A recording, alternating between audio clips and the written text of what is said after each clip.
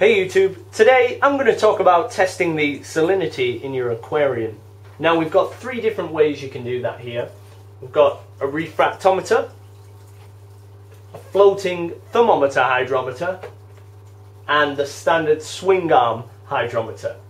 Now I'm going to start off with the refractometer, the most accurate way you can test your water. They're not cheap though. This refractometer cost me about £40. It's a DD one. Very easy to use though. Take some salt water, place a few drops on the lens, the cover down, hold it up to the light and adjust to your eye to get a reading. 1.024.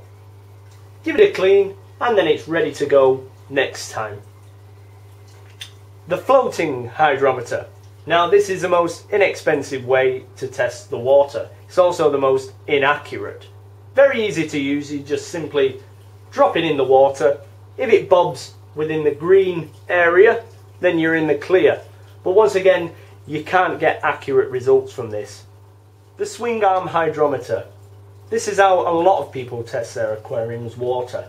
Very easy to use, simply fill it up, ensure there's no air bubbles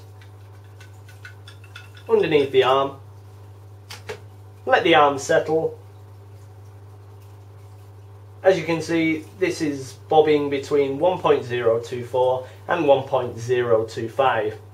Now we know the correct reading is 1.024 because we've just used a refractometer, so this is a little high. But hey, it's cheap, it does the job, it's what most people need, so it's a great way to test the water.